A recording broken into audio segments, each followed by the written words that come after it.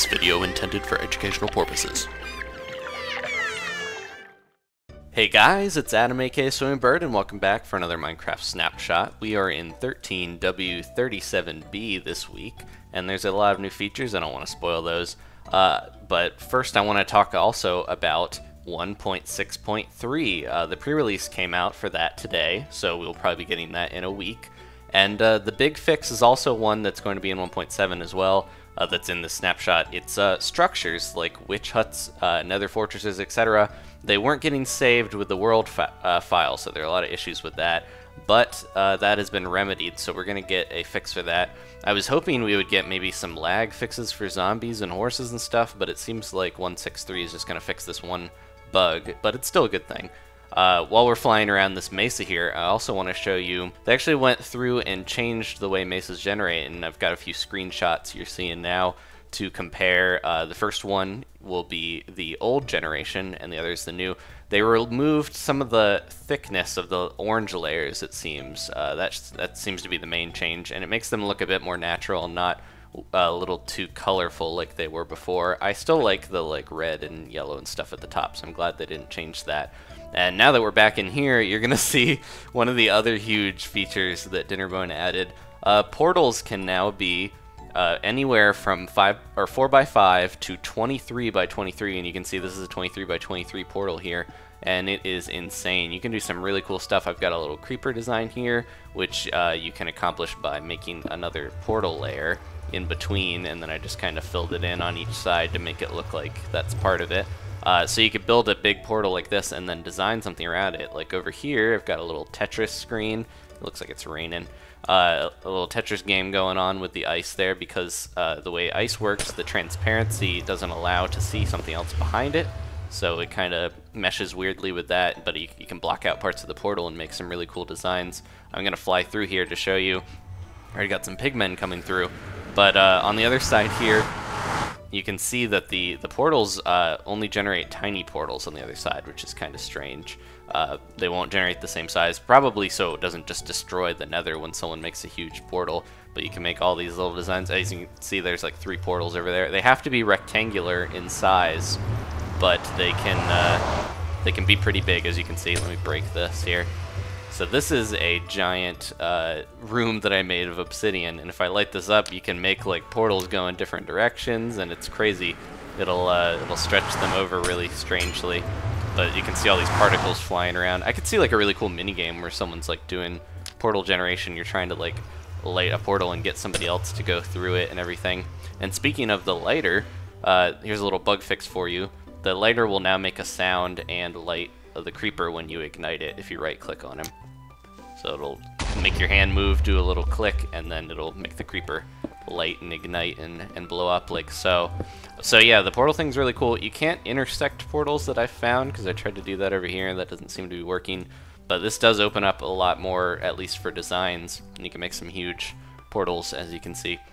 So some of the other really cool stuff, they've added a ton of new commands and fixed some of the old ones.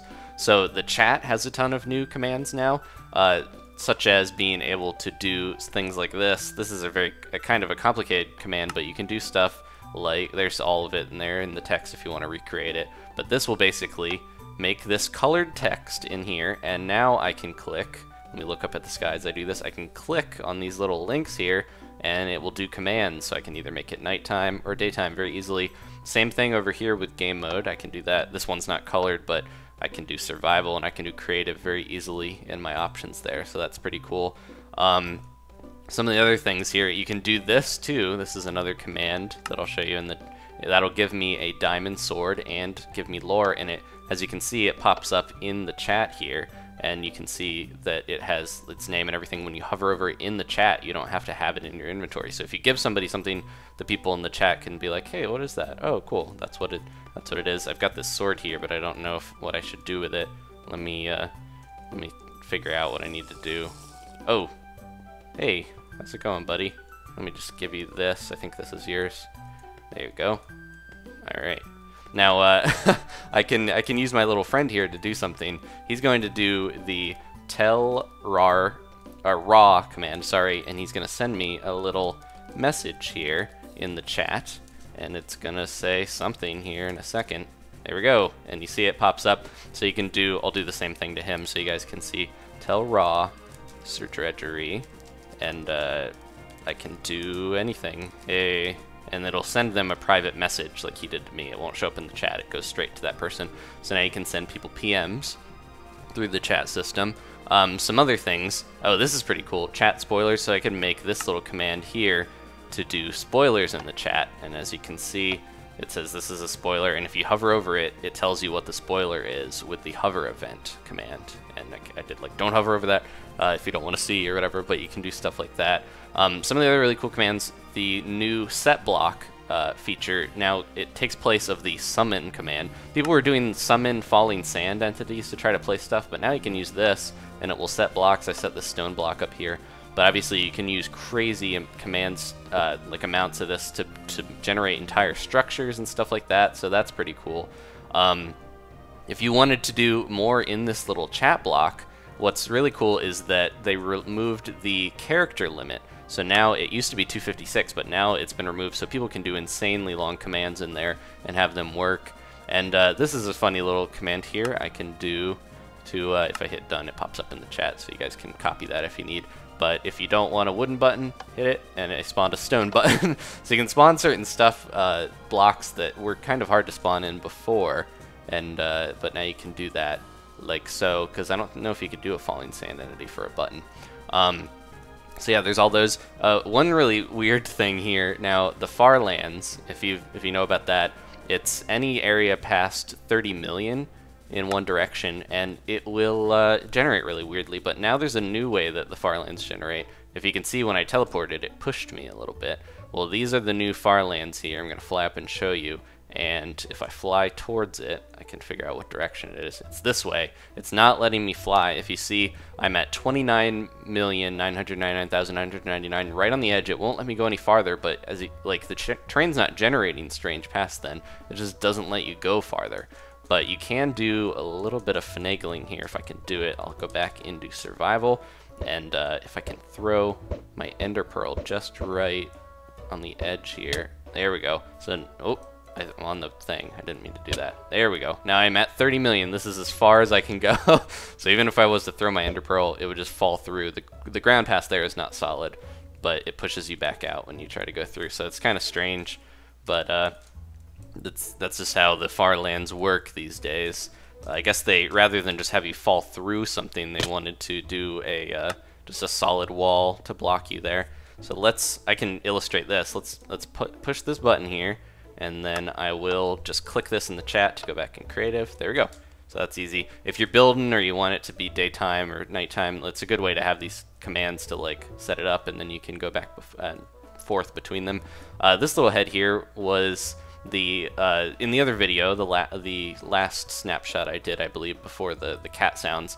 You can check that out, how to get these heads. You're basically just spawning in with a specific skull owner, and this is a new one. If you do MHF cake, you can get a little cupcake, kind of small cake there, so that's pretty cool. So there's also like test for block command was added, so it can test if there's a block there. Like all this is going to be very useful for map makers and people to try to you know, have more inventive stuff to do in the game. Another thing that's a little unfortunate, the locked chest and other technical blocks have been removed. So if you've ever used the ever burning furnace or the weird stone block that's kind of a different colored from the piston, lots of blocks like that have all been removed because I think they're trying to get rid of some of the bugs involved with those. So those are going to be gone from people's inventories unless they change that before 1.7 comes out. Some of the other bugs that they fixed in this were pigmen were still spawning from nether portals when it's on peaceful, so that should happen no longer. Water and ice were transparent on fast graphics for a little bit, but now they should be see-through again. Yeah, as you can see, I can look through them. They're a little more boxy now on fast, but it almost looks like an ice cube tray. That's kind of cool. So I'll go back to fancy here, like I'm used to. The game would crash when you would go out into the far lands a lot of the time, but they fixed that by adding that wall there. The flowers, they used to give poppies or roses and dandelions used to give you 2 dye, But now that the tall flowers here give you, like roses and lilacs, those give you 2 dye. They standardize this, so you only get 1 dye from any of the singular flowers. So you're going to get less rose red and less yellow dye from dandelion yellow from those 2, but it makes it more standardized, so it makes sense why they did that. But that is pretty much it. They fixed some stuff with the give command and everything, but a lot of it was getting all these commands worked out. We got the cool portals and stuff like that, and the changes to the Mesa generation and everything. Hopefully they're not winding down already with 1.7 because we just got these snapshots going here, but they have been working on it for a lot longer than the last couple weeks, obviously, because they added so many new things. But I'm really hoping that we get more 1.7 features. I want more biomes, I want more stuff, I want mobs in the new biomes, that type of thing. But we'll see what Dinnerbone and Jeb get to.